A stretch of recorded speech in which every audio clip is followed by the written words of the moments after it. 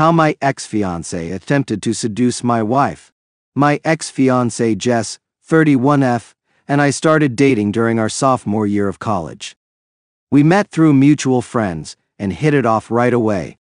She was charismatic, outgoing, and had an effortless way of making friends wherever she went. I, on the other hand, was more reserved and nerdy, but I enjoyed joining her at parties and social gatherings. By the time we graduated, we were engaged, and our families celebrated together on that special day. Shortly after college, I landed a job at a prominent tech company, and Jess moved in with me while searching for employment. That's when things began to unravel. Jess was an art major, and finding a stable job proved difficult for her. She did various freelance gigs and mostly worked from home, while I was buried in long work hours, often stretching from 10 to 12 hours a day. Our lifestyles began to clash. She wanted to hit bars and clubs regularly, while I preferred to unwind at home after work. I didn't mind her going out with friends, and I'd join her occasionally on weekends. What really bothered me was that Jess seemed stuck in her party girl phase. She often criticized me for being boring and urged me to embrace my early 20s more. I was also uncomfortable with the crowd she associated with, given their penchant for heavy drinking and drug use. Even when I accompanied her and her friends, Jess would be overtly flirtatious with the guys in their group. Her explanations were that she acted this way when drunk or that she was just joking. Ultimately, after 2 years, I decided to end the engagement because our differences had become irreconcilable. The breakup was tumultuous, with Jess attempting to reconcile for nearly a year. I encountered some troubling behavior on her part, which led me to block her on all social media. Wanting to move on, I transferred to a different town, and thankfully didn't hear from Jess again until now, it seems. This is when I started dating my wife, Olivia, 30F.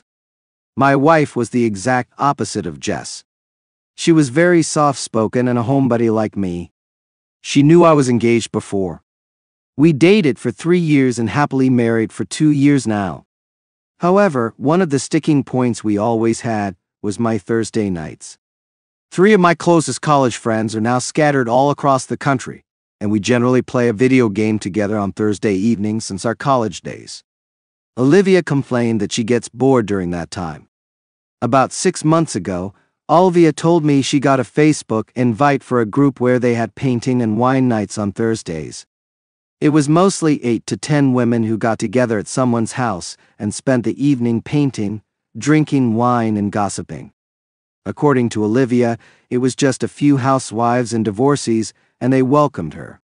One of the women's name was Jess, but I did not think much of it. 2 weeks ago, Olivia told me it was Jess's birthday and they wanted to a ladies' night at a club. Olivia hates loud music, but Jess convinced her to come for dinner and some drinks.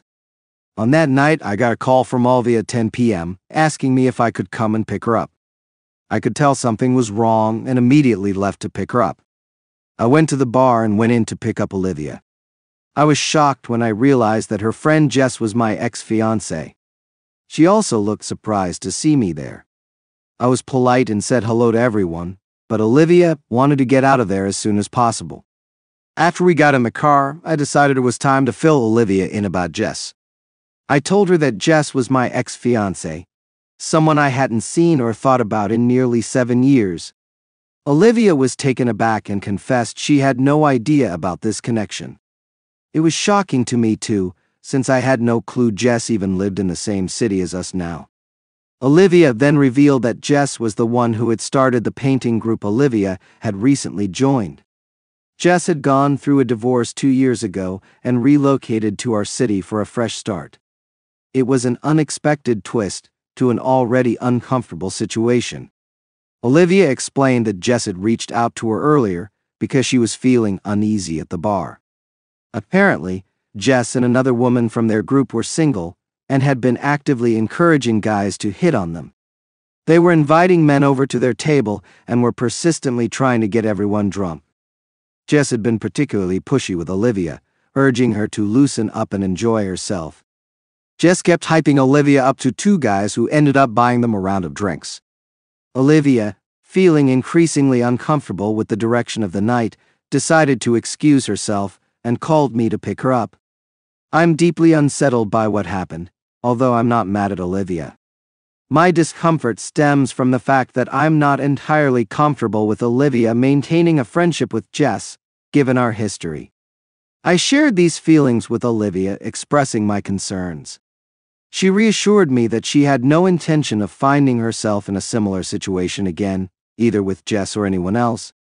She emphasized that this painting group was her primary social outlet since we had relocated to a new city, and that she valued the friendships she was forming there.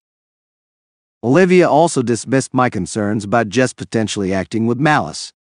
She pointed out that Jess might not have even known I was her husband since Olivia had never shown my picture to anyone in the group. Additionally, she argued that it had been 7 years since Jess and I broke up and suggested that Jess was a kind person who shouldn't be judged based on one night when she might have been drunk. Olivia expressed a desire to continue her friendship with Jess, as she felt it was important to maintain her social connections. On one hand, I want to respect Olivia's autonomy and not sever her from the friends she has made. But on the other hand, my gut feeling keeps telling me something isn't right about this whole situation. It feels peculiar and uncomfortable to have my ex interacting closely with my wife. I'm torn between my instinctive unease and the desire to be supportive of Olivia's choices. Am I being unreasonable to want Olivia to stop being friends with Jess because of my instincts, or should I accept that it's Olivia's decision to make and try to let it go? Comments. Cat Empty 9861. Info. Did Olivia tell this group that she was married? Because if Jess knew she was married and was trying to get her to cheat on you, even if she didn't know it's specifically you, then that is really, really scummy. She should not be hanging out with friends who encourage her to cheat on her spouse. Op replies, yes, I know this because one of the ladies in the painting group lives in our neighborhood, and she knows me as Olivia's husband. Plus, her Instagram and Facebook has all our pictures together. I also felt the same about Jess' behavior. She made her uncomfortable to a point where she had to call me to pick her up. SKP Hantum. NTA, though you really should call out Jessica for being trash. Even if she didn't know it was you, she was still trying to get a woman in a relationship to flirt with / possibly even sleep with random guys. Ladybug 570. Even if she didn't know it was you. Oh, Jess knew. She definitely knew who Olivia's husband was. Bordathelm 1962. Your wife called you to come and get her. I think that's a really good sign. And now you have warned her she can decide how the future pans out. However, I'd ask to see the paintings from time to time just in case. Away Coffee 9438. Have you tried to make local friends as a couple? It is easier to migrate to new friends than leave the only friends you have. Op replies, we do have a couple friends that we made with our coworkers. However, it's hard to make friends in a new town once you are above 30. I have one night every week when I catch up with my best friends via video games, and Olivia wanted something similar for her. She who knits. And hey, but you need to remain low-key and let Olivia process this information. The paint and wine nights are harmless, and the birthday bar night could just be a one-off, and Olivia may choose to not participate in one ever again. She also knew how to handle the situation on her own, so she's not a vulnerable, naive waif fresh off the turnip truck. Trust your wife. If she gets any mean girl vibes off of Jess, she'll know how to deal. Op replies, that is the approach I am taking for now. I do not really have any reason not to trust Olivia. It's Jess who I don't trust. However, I do not want to come out as an asshole and insecure in asking her to stop seeing Jess, and as a consequence, her friends group. She does not have a lot of friends and seems to enjoy being with others. Plus, the other women in her group seem to be nice. Olivia told me it was a lesson learned for her and would not put herself in situations anymore where she goes to bars alone. She felt Jess did not act inappropriately since she is single and is allowed to flirt with guys. Olivia just felt uncomfortable and removed herself from the situation. Update 3 months later. 3 months ago, I shared a troubling experience where I suspected my ex-fiancée, Jess, tried to get my wife, Olivia, drunk and possibly lead her to cheat on me. Since then, things seem to settle down, but the past week has been a whirlwind, and I find myself regretting that Olivia has allowed Jess back into our lives. I'm at a loss for what to do next and really need some guidance. To recap, Jess and I ended our engagement 7 years ago, and I've been happily married to Olivia for 5 years, 2 of which have been as a married couple. After that disturbing night at Jess's birthday party, where she tried to get Olivia drunk and flirted with strangers, I had a serious conversation with Olivia. I explained why I was so uncomfortable with her maintaining a friendship with Jess. While Olivia acknowledged my concerns and agreed with much of what I said, she felt strongly that enough time had passed for us to move on and let things go. Olivia also spoke directly with Jess, who claimed she had no idea about my connection to Olivia and insisted that the encounter was merely a coincidence. Jess told Olivia that she had moved on from our past, had found love, and though that marriage didn't work out, she was now content. Jess even suggested that the 3 of us could go out for dinner to clear the air and resolve any lingering issues. She also apologized for her behavior at the bar, explaining that she was just having fun and didn't intend to make Olivia uncomfortable. Given this, Olivia asked me if I would be okay with her continuing her friendship with Jess. She mentioned that she had been struggling to find a social circle in our new town, and that Jess seemed like a different person now. Olivia reassured me that she would only meet with Jess and her friends during art nights and had no intention of engaging in girls' nights out or trips.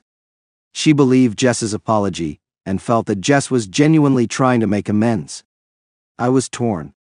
On one hand, I want to support Olivia and her need for social connections in a new city. On the other, my instincts are still unsettled by the whole situation. While Olivia seems to be comfortable and feels that Jess has changed, I can't shake off the discomfort I feel about having my ex re-entering our lives in such a close manner. I'm grappling with whether to trust Olivia's judgment and let this go or to take a stand based on my gut feelings. I really need help figuring out how to navigate this complex situation. Should I push for Olivia to distance herself from Jess, or should I try to trust Olivia's perspective and let things unfold as she sees fit? Any advice or insights would be greatly appreciated. We also had dinner with Jess once, and Jess was very friendly. She told me about what happened in her marriage and how she is on her healing journey right now. She also apologized to me for her behavior during our last few months together. Jess also now owns a business and works as a freelance artist and graphic designer. I also was gracious as we were just 23 and I harbor no ill feelings. My wife also started hosting art night at our place once a month or so, and I had to move to my office for my game nights. Last week, after the art night, Jess and one other lady hung back, and we were all drinking wine and chatting. The other lady was asking questions about Jess, and I just told her that it was old history, and I went no contact with Jess for 4 years. That was the reason why she had no idea about Olivia. Olivia looked at me and asked Jess, "You mean 7 years ago, right?" Jess said no, and that was when we broke up. However, we met every time I came back to my hometown. I thought she was drunk, so I corrected her again that it was 7 years ago and she was misremembering things. Jess said maybe, and we moved on. The next day, Jess sent a bunch of photos to my wife of me and Jess hanging out. They were just innocent photos like us having dinner, at a music festival, working out together, etc. The weirdest part was I had a few tattoos on my body that I got after I broke up with Jess.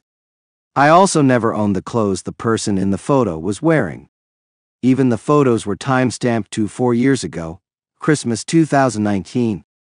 Olivia freaked out because we started dating in summer 2019. I did make a trip alone to my hometown in Christmas 2019. However, I never met Jess. She started asking me why I did not tell her about meeting Jess.